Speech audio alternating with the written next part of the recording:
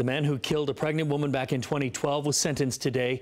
Darn Brown was found guilty of murdering Hawa Gabbidon and her unborn child at Elder Park in North Charlotte.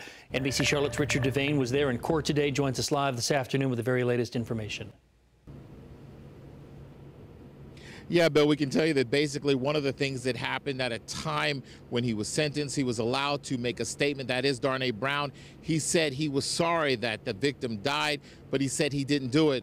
Then we heard the judge say something that we've not normally heard. The judge spoke to him and said he had absolutely no doubt that he was responsible for that child's murder, actually, the 17-year-old. Now, as we look at video, we can tell you this is all stemming from an incident that happened several years ago.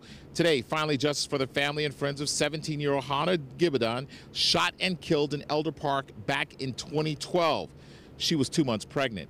2 years after her murder, police arrested her ex-boyfriend, Darnay Brown, on murder charges. Last week, a Mecklenburg County jury found the 28-year-old guilty of the brutal shooting.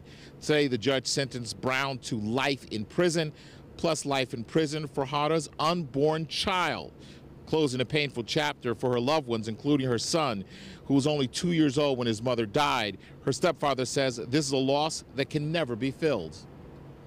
And I was never going to get her back. Like I was seeing in the court, he left her with an 8-year-old boy, and my health is not that good, and we all getting older. And her now 8-year-old son also was too emotional to speak in court. He wrote a victim's impact statement. Part of it said he is upset at that man, and he hopes that that man dies. We're in the Mecklenburg County Courthouse. Richard Devane, NBC Charlotte. All right, Richard, strong words there. Thank you.